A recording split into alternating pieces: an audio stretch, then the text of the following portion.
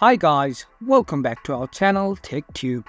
In today's video, I'm going to show you how to change a region on TikTok on a PC. So, without further ado, let's jump right into the video. Firstly, open your default browser and log into your TikTok. After that, what you want to do is click on this profile button which is on the top right corner of your screen. Click on Settings. Now, from here, under Manage Account, you'll find Account Information, and under Account Information, there is Account Region. Current region is Nepal. All you have to do is click on this button and there will be region available. You can choose manually and click Save. That's how you can change your region on your TikTok in your PC. That's it for today guys. If you find this video helpful, then don't forget to give thumbs up.